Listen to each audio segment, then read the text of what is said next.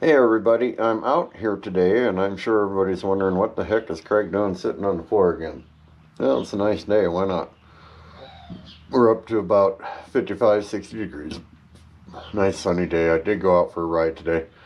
But I did a recent repair on the bike that where I wanted to, it brought up a feature and a piece of information I want to be sure to review because there's a product out there that's offered by Kuryakyn. It is a popular grip and foot peg company that make the ISO supports with the rubber and the chrome and very pretty and attractive. Kuryakyn also makes and I may be mispronouncing that. I'm not that foreign to be able to pronounce that word, but anyway, they make a very popular brand of mini board. And I first ran into them when I had my Indian Scout. They came up with a board they released that year that's pretty much aimed at the Scout when it was released. That board came out in about 2014. And it's called the Spear mini board. And I have one right here. That's the Spear mini board. Now, you can see the ISO padding. My wife says this rubber padding is actually quite comfortable when you're riding. It takes all the vibration out of her feet. And she's very happy with it, especially since I put it on the extensions for her foot peg extensions. I wanted to point out when I first got the RSS, this was here. These were the pegs that were on the front pegs. And then I did not have the extension, and we had standard rear pegs in the rear.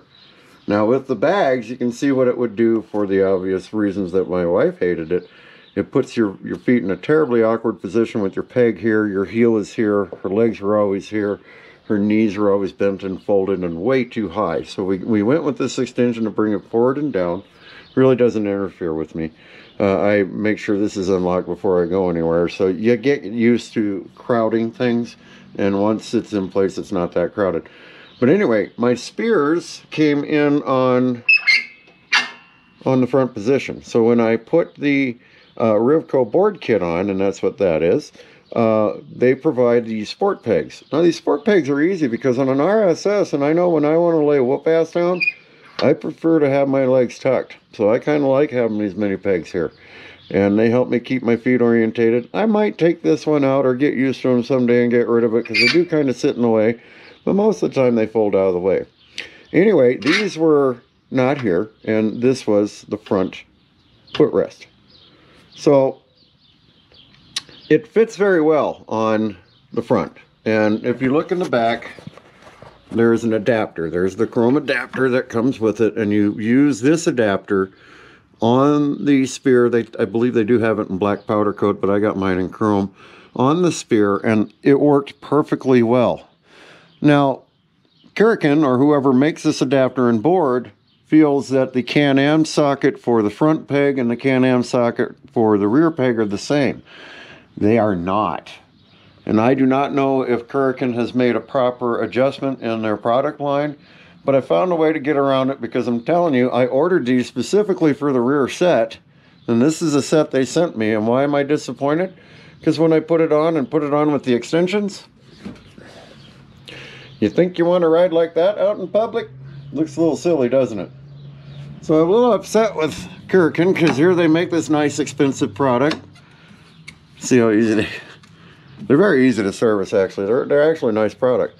But they float nice, they take all the vibration up. I really wanted these in place because I wanted my wife to be more comfortable out here and really be able to put her weight into something that she can trust.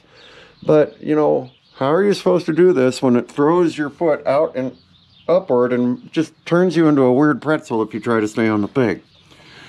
Well, in another repair I did, you got to learn to improvise, especially now with the RSS becoming obsolete. And don't mind my dirt. I got a dirty yard right now.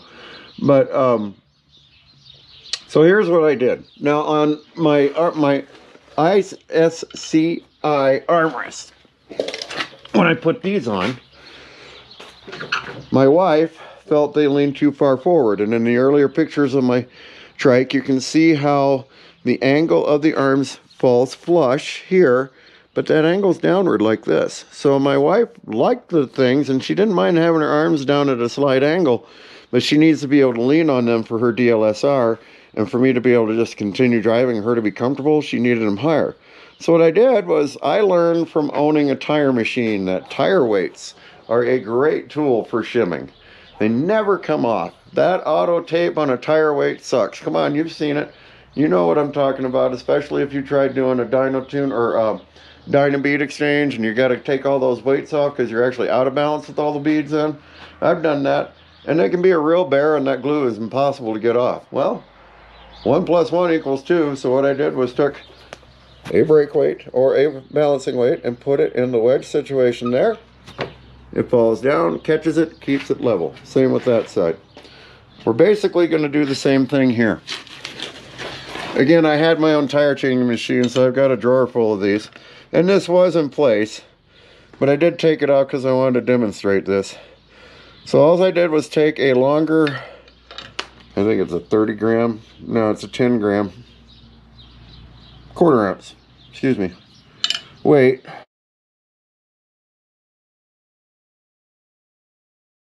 Well, which is a very strong anti-combustible gas resistant glue on the back of my weight because my two-sided tape is gone on mine.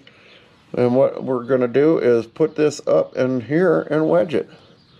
So make sure it travels through and doesn't take the glue off. And then you see how I just balanced that in there? Well, I'm going to make sure it gets set. Why? Because this weight goes in at a weird angle. You see how I've set it now and it's glued into place? So that's there. So all you do now is bring your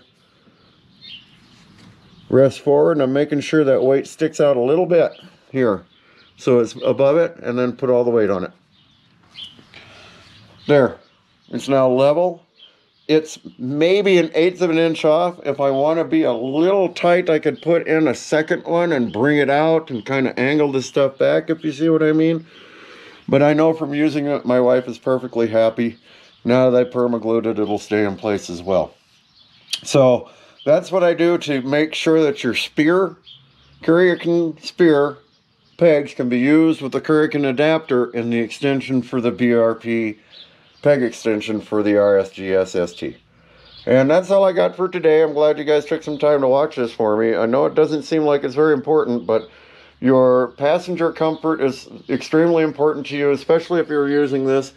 Just don't be afraid to improvise and use things out of the box. You know, like a wheel weight has two-sided tape on the back, so it's not going anywhere. So, you know, if you put it into this area and there's a matching one on the other side, my passenger doesn't have their ankles turned out on their pegs.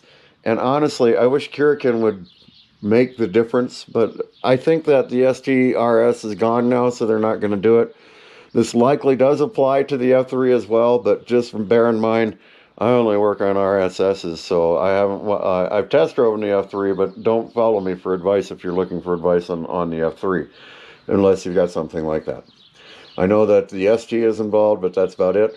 That's all I got for today. I just wanted to show you this quick trick, and we'll see you later. I'm looking forward. We're now up into the 60s. It's the 14th of March, and we will be out riding fairly soon. And I did go out today, but with the gas crunch, my budget got adjusted on the trip, so I'm kind of grounded until I get some more fundage in place.